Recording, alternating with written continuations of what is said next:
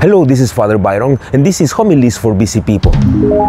In the Gospel this weekend, we hear how the disciples, the followers of Christ, are now in fear. They have all this fear in their life, and they are closed behind locked doors.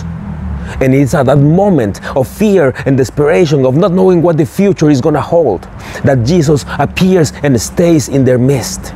And he doesn't scold them, but he wishes them peace. Peace be with you. And after that, he breathes the Holy Spirit on them so that they can find the courage and the inspiration and the strength to open wide those locked doors. We ourselves, how many times we have been in that position like the disciples, in which we have been closed behind doors, heavy doors of fear, of illness, or uncertainty, or disappointment.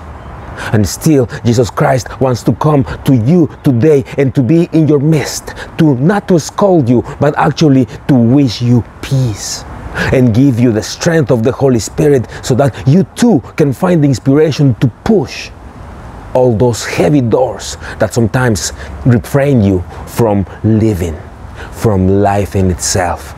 After all, as we hear in the Gospel, how the Gospel closes this Sunday, it says that this has happened so that you can believe, and this belief will give you access to a real life, a life with purpose, a life with meaning. That is the good news. And yes, we cannot help things that will come in our ways. And sometimes doors will close to us and try to keep us trapped into fear, or whatever it is, the struggle that you are having right now.